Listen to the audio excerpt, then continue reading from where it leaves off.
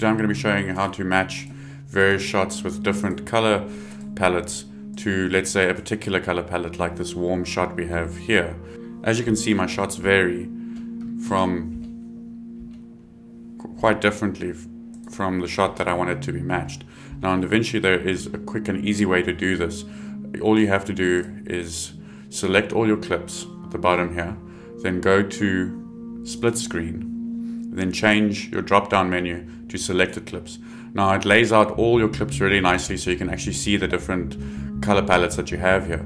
This is really handy if you want to, let's say, take a scene in which the whole scene, let's say, is a warm scene. So for example, I'm going to use this as my reference shot and I'm going to right click on it and say shot match to this clip. And now you'll see with the updated screen it has matched all those different varying shots to this particular shot here.